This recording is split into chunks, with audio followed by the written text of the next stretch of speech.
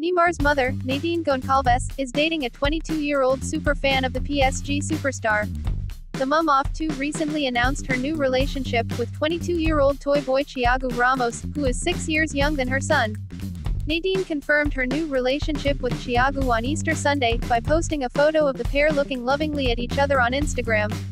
Neymar has also reacted to her mother's relationship with 22-year-old gamer, but the 28-year-old has left a heartfelt comment under a picture of the couple which read, "Be happy mom.